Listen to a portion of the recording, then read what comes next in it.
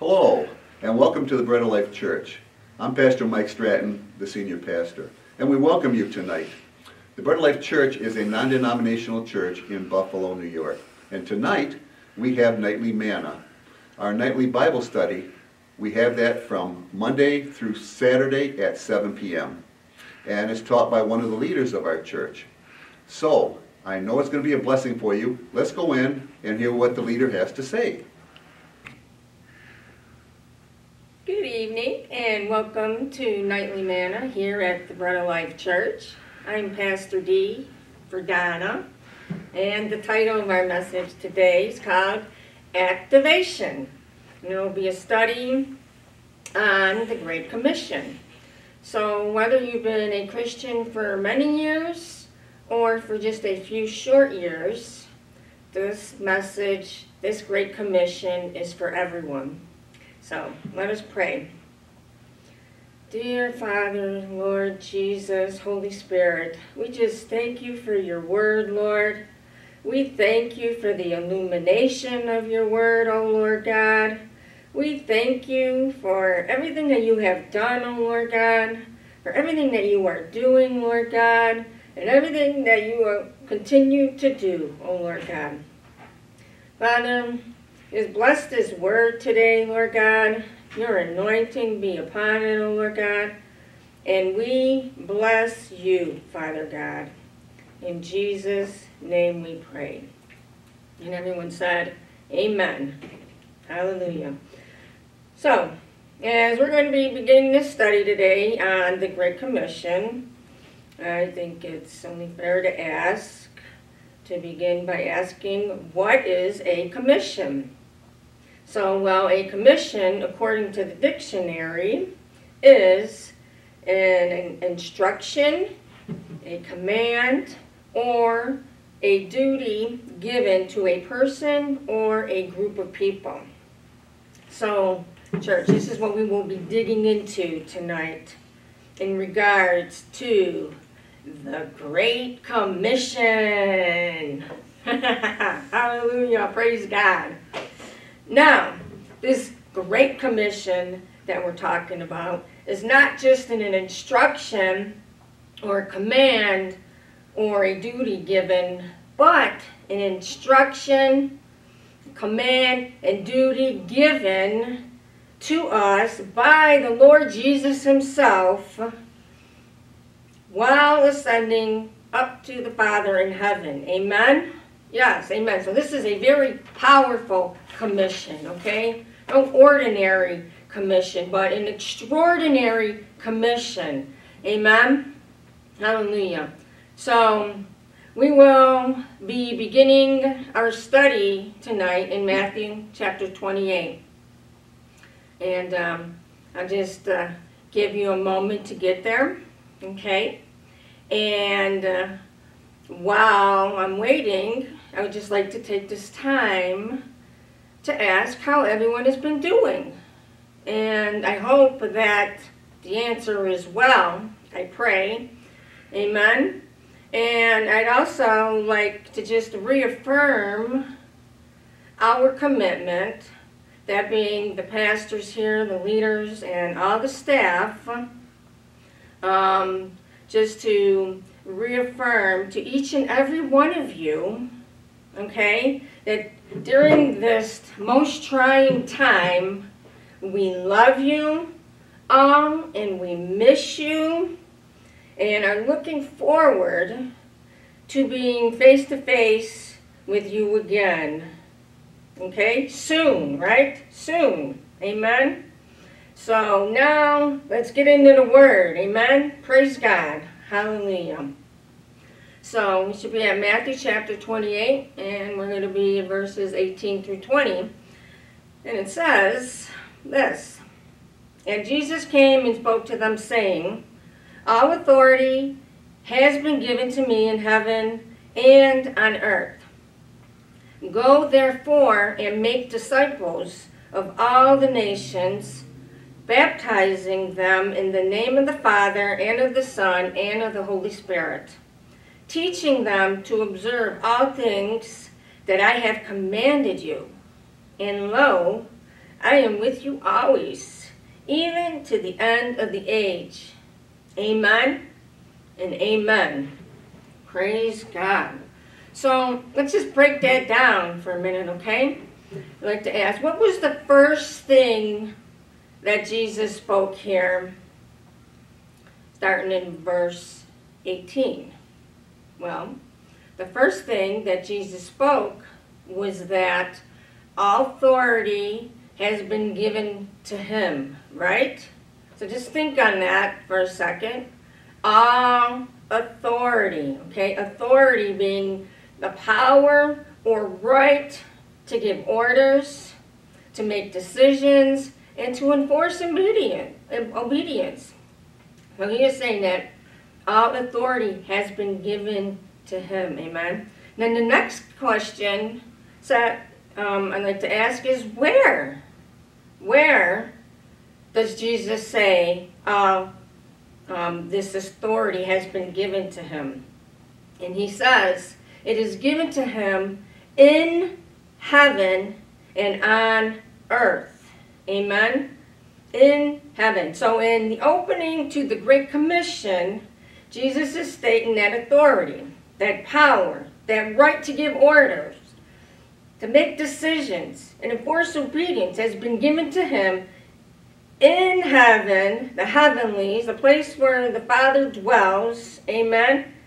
And not just in heaven, but also on earth. Yes, on earth. So, up there and down here. Amen? We see his authority established right off the get-go in verse 18, church. Amen? Hallelujah. Praise the Lord. Now, let's look at verse 19. Okay, move on to 19. There are 3 orders given to us in verse 19. The first one is go therefore, says, to do what? Make disciples, okay, of all the nations. And then 3, baptizing, right, them in the name of the Father, the Son, and the Holy Spirit. Amen? So, go therefore, okay? He's telling us to go therefore. Go where? Go into all the nations. That is into the world, church. All the nations. Wherever we're in. We can just walk out our door. That is where the mission field starts, church. As soon as we walk out that door every day, amen? The Great Commission is the great mission, amen? Hallelujah. Praise the Lord. To go, amen? So it's not about the office of an evangelist, but to go and evangelize. We are all called, we may not all be evangelists, but we are all called to evangelize where? Into all the world. Amen? We are all called, church. And then to do what? Make disciples, it says. A disciple is a personal follower of Christ, Jesus. Amen? A personal follower. We go to make disciples that want to follow Jesus and have a personal relationship with him. Amen? As we have chose to do. And it says, and baptizing them in the name of the Father, Son, and the Holy Spirit. Baptize, that is to administer. And to admit with water, symbolizing the believer's faith, amen, in a crucified, buried, and risen Savior.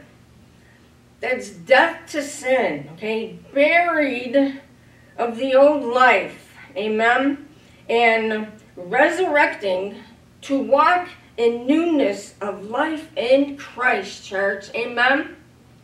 Hallelujah. The Great Commission.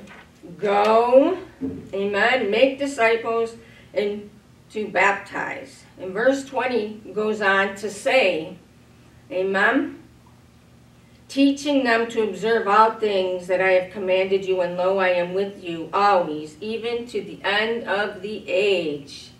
It says, teach them to observe all things I have commanded. What is this? I mean, what all things? All these things. Well, doctrines and precepts, everything fundamental and essential to salvation, church, okay? See, Jesus taught many things, amen, recorded in the Gospels. The new laws of life, the Sermon on the Mount, new commandment of love, baptism, the Last Supper, repentance, laying on of the hands. He taught a lot of things. He says to teach them to observe all things that I have commanded. Amen? So we are to teach and train them up and equip as well. Amen? But I like this verse in Hebrews chapter 5, verse 11. And let me read that for you. And that says, "And we desire that each of you show the same diligence to the full assurance of hope until the end." Amen?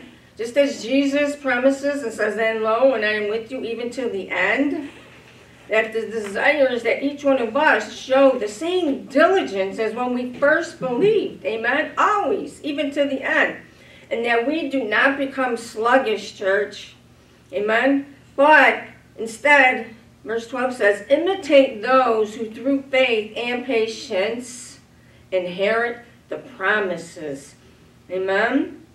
So be diligent, church. We must be diligent to fulfill the assurance of hope until the end. Hallelujah. Be diligent, not sluggish. Amen. Not sluggish, but imitate those who through faith and patience inherit the promise. Assurance of hope, church, until the end. Amen. As Jesus have wrote.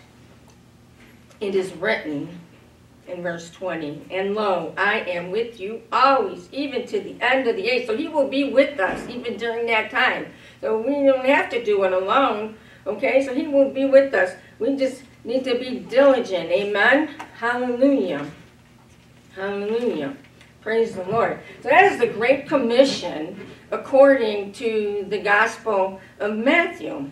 Now, I'd like to go on and look at the Great Commission according to the Gospel of Luke for a moment. And that will be in Luke chapter 24. All right, so let's go over now to Luke chapter 24.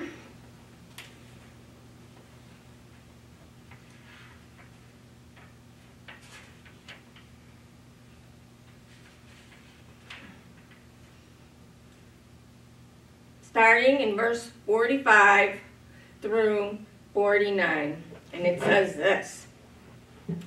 "And he opened their understanding that they might comprehend the scriptures. Then he said to them, Thus it is written, and thus it was necessary for the Christ to suffer and to rise from the dead the third day. And that repentance and remission of sins should be preached in his name and to all nations, beginning at Jerusalem. And you are witnesses of these things. Behold, I send the promise of my Father upon you. But tarry in the city of Jerusalem until you are subdued with the power from on high." Amen? So, praise God. Going along the lines of the Great Commission found in Matthew 28, but here he's telling them to wait on the power from on high, okay? The promise of the Father upon them. And what is that promise? What is that power on high, church? That's the Holy Spirit, amen? In John 20, in verse 22, Jesus said it like this. He said,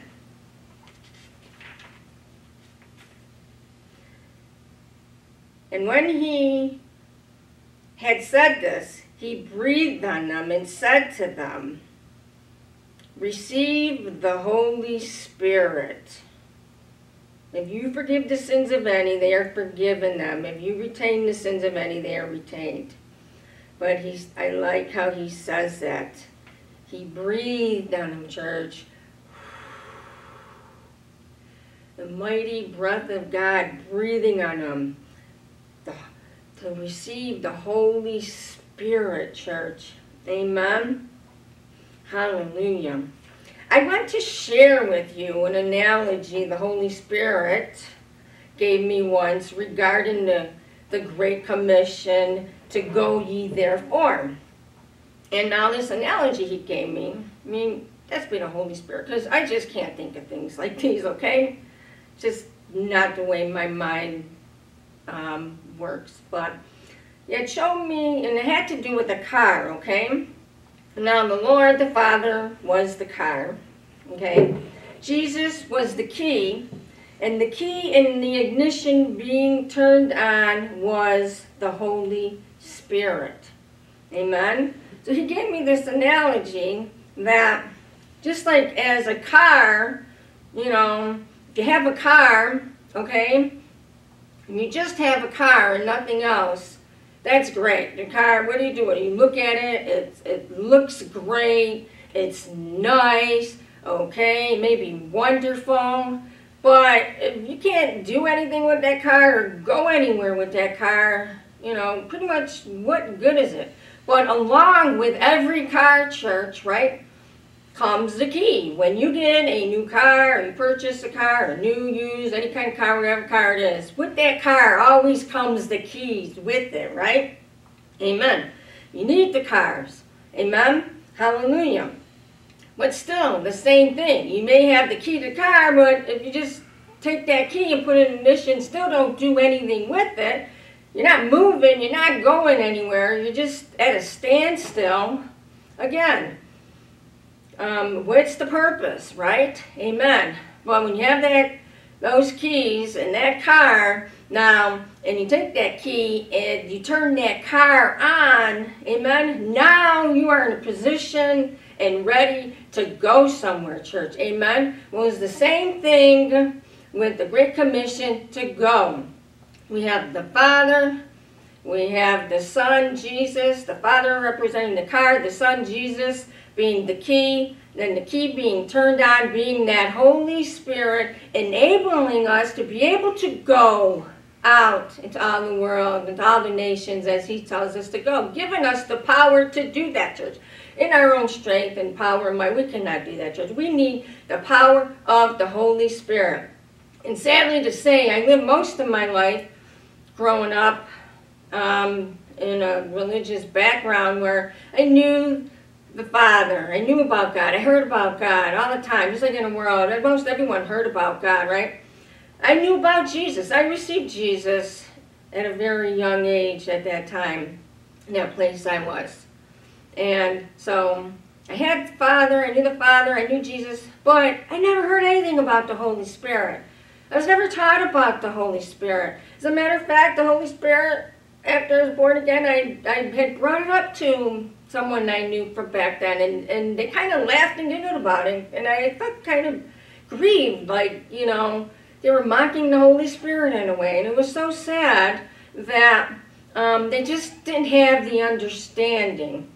Like we read here in John, where Jesus said, let me read that again to you, in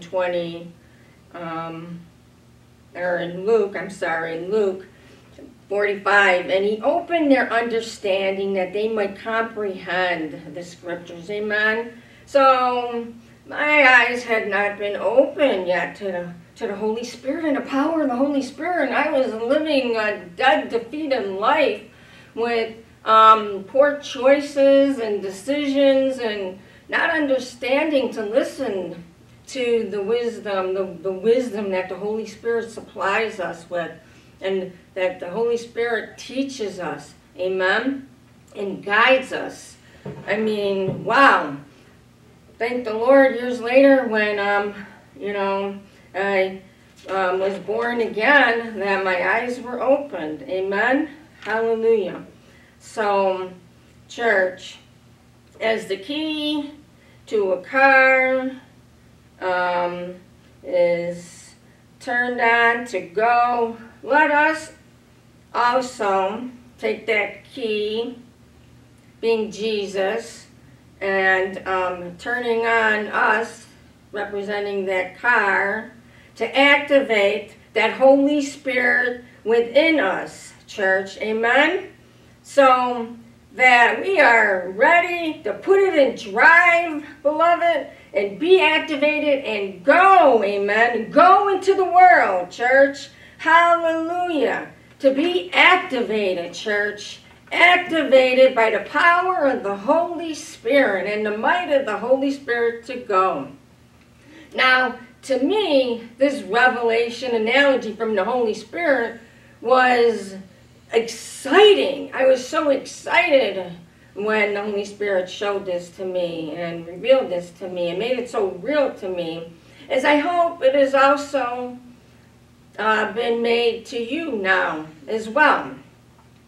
But also, I just don't want to leave it there at that. Please allow the Holy Spirit to shed some light about the world for a moment, church, as we are commissioned and commanded to go into, okay?